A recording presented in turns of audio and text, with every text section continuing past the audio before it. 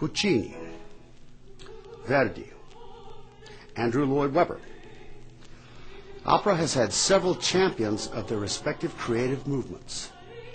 What has been seen as a fading art form by some has been revitalized by others.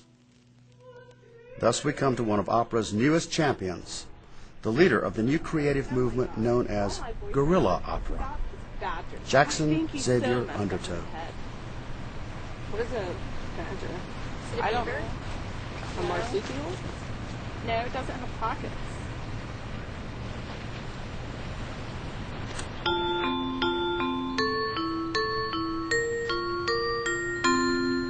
I see by the sun setting in the west, it's now late afternoon. So won't one of you take my request? Dine with me under stars and moon.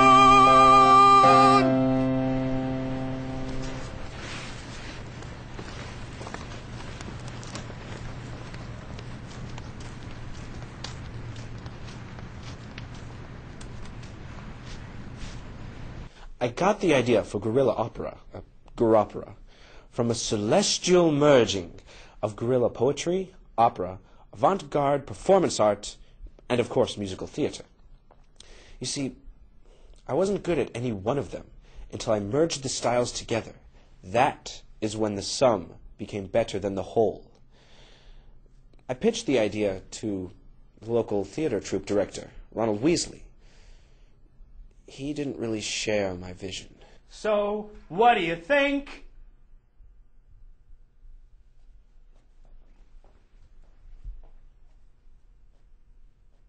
I tried to start my own troupe, but, well, no one showed up. But such is to be expected from a new emerging art form. They never understand the trailblazers. They laughed at Andy Kaufman. Having no formal training in either music or theater, Undertow had to build his art form from scratch.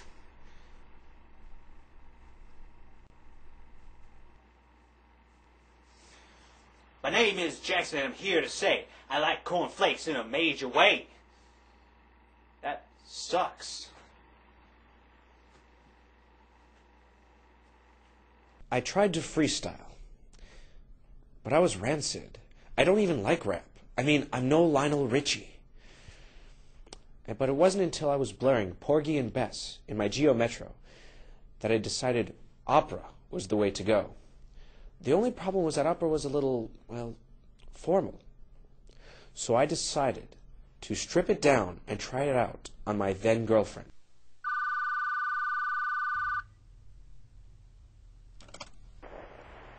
Hey, this is Becky. Leave me a message. Hey, baby, can I ask you a question? Why have you been cheating on me? I never did anything to harm you. How could you have let this be? I knew that there was a problem when you stayed out late till 3:15. May I ask who this guy Steve is, who cussed me out with impunity? Hey, baby, can I ask? Jackson, what in God's name are you doing? It didn't work out. Which is a perfect example of how I had to suffer for my art. For my own good, I decided that guerrilla opera should only be performed with complete strangers. Of course, there's still a few kinks to iron out. Jesus Christ, Heather, I thought I knew you. Steve Nichols? That guy's a fucking douche! My sister dated him in high school. She said sleeping with him was like fucking a badger. Well, if you're gonna badgers, you can do it by yourself, baby. I didn't do it by myself. What the fuck?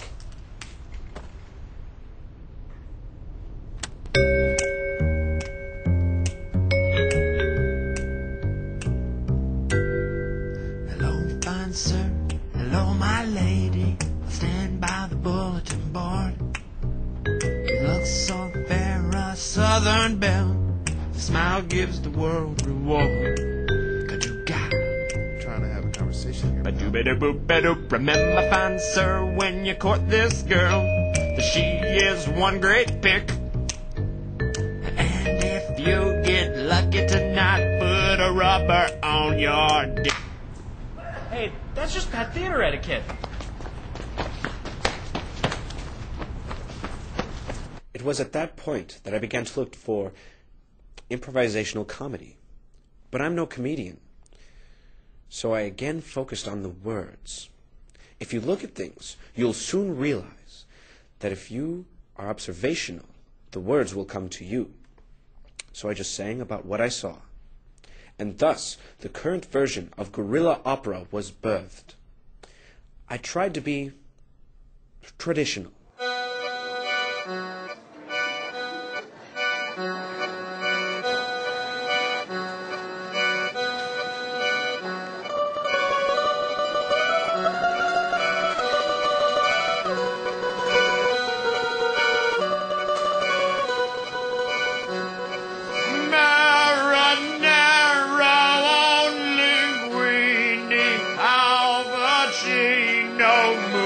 Mussolini, mozzarella, provolone, Marlon Brando, Scorleone, Olive Garden says, Hospitaliano,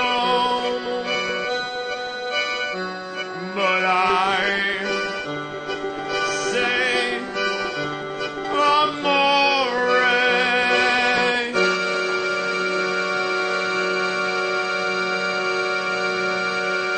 Left with few avenues to express his new art form, Undertow slipped into a deep, dark depression.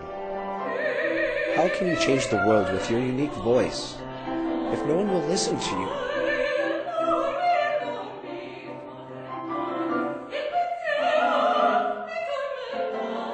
Hope was lost for Jackson Undertow, but things would soon change. Nothing says loving like me.